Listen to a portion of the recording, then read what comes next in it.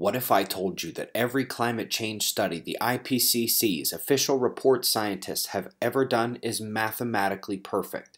That they took what they were given and made no mistakes from there? That the picture painted therein is one of human-driven global warming above all else? Again, no mistakes, no bad math. The conclusions of their papers are completely supported by the data. You see, it is precisely my contention that all those things are true. They made no mistakes in math. They took what they were given and played out a perfect science. Their work is conclusively showing that human activity is the overwhelming driver of climate change. Those things are true, but the conclusion is still wrong. What's correct is that the planet is warming. Humans are a considerable piece of the puzzle, and we have to stop polluting the Earth.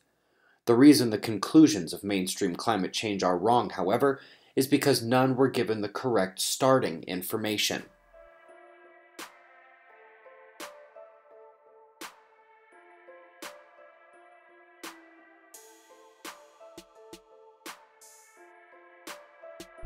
This is the core error genesis point, the definition of climate change in their model. There is nothing wrong intrinsically with defining climate change for their own purposes as being what is due to man. But when that is all you study, and you don't have the correct natural variability data at the outset, you don't need mathematical errors. You see, if the IPCC scientists like their prestigious position and their funding, they are required to study what is presented within the defined scope, and the scope defined here excludes proper information.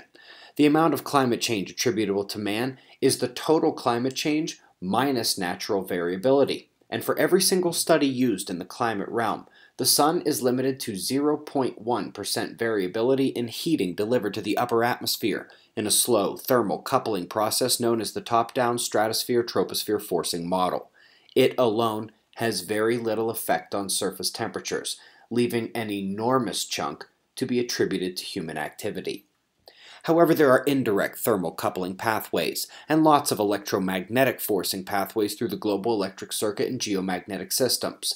Hundreds of peer-reviewed papers have been released in the last few years, and they are excluded from climate science by definition.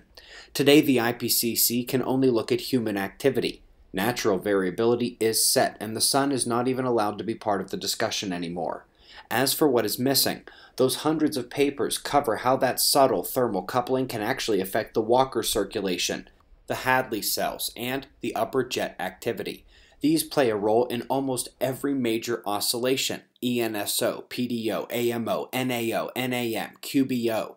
I picked a few hundred of the best papers and simplified them in my book, and it still took 200 pages, so there's no way to go through them all here. But on top of those things I just mentioned, there is the entire ensemble of that electromagnetic coupling, where the upper atmosphere takes a back seat to thresholds of forcing that are a little bit like the boiling point of water. Really not much to see in terms of change before you get there, but once you do, the situation changes completely.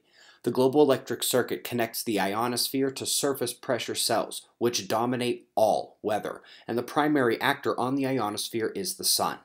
Rather than dwell on those forcing pathways or try to show you hundreds of papers, let's just show what we know about grand solar minima forcing, some other key facts, and how the problem presents itself another way.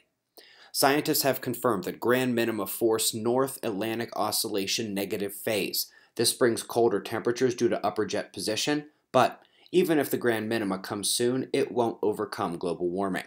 Scientists have confirmed that grand solar minima force ENSO negative, La Nina, which brings colder temperatures to much of the world, but even if grand minima comes soon, it won't overcome global warming. Scientists have confirmed that grand solar minima include higher cosmic rays, which brings colder temperatures via cloud nucleation and resulting albedo, but if it comes, it won't overcome global warming.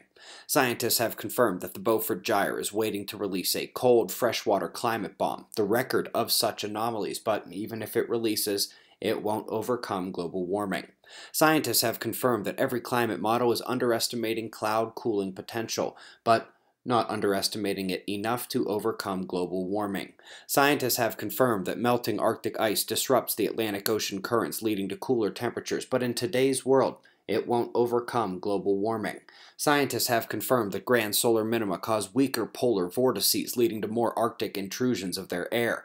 But if it comes, it won't overcome global warming. Scientists have confirmed that the period of global warming saw the lowest volcanic cooling in hundreds to thousands of years. But even if we get big volcanoes soon, it won't overcome global warming. None of those scientists made any mistakes either. But they also do not cite a single other one of the cooling signal studies I just mentioned. That's over 100 papers in total on those topics, and some more I didn't mention, all coming to the same conclusion, that it won't overcome global warming. But they're essentially not knowing what the others are finding, the same forcing future all around them. And this really isn't their fault. They did exactly what their funding told them to do. And the overall big picture stuff is supposed to be in the hands of the IPCC and larger organizations like NOAA. Alas, the result is the same. You don't have to make a mistake to come to the completely incorrect conclusion.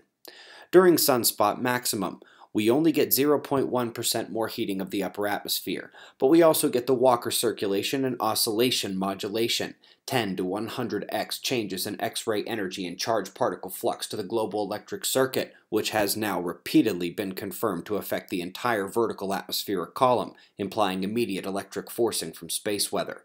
The 0.1% upper atmosphere model actually shows a downturn in energy received during major solar flares, and this is because they aren't looking at anything except the upper atmosphere.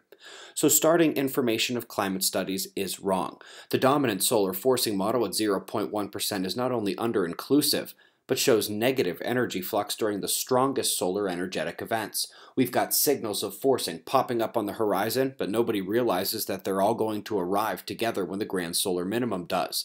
But I submit, we must stop polluting. Climate change is real. The planet is warmer, and the other changes appear to be much scarier.